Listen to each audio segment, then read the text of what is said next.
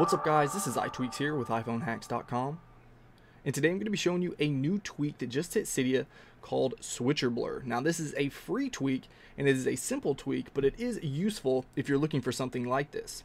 Now all you have to do is open up your app switcher and you're going to see exactly what it does. It's going to blur out all of the app cards here. So this is a low-level Gaussian blur, so you can still kind of see what's going on, but it does have that blur effect. So you're not going to see any type of private information or anything like that when you're switching through this, maybe in a public place and maybe somebody has some gazing eyes. They're not going to see any type of information right here.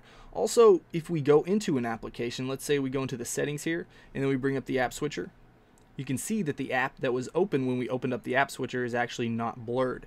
Everything else is still blurred.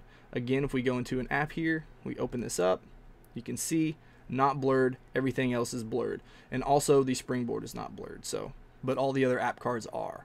So you can tell by looking at my game center that you can't actually read any of those friends that I have right there. So it actually works pretty good.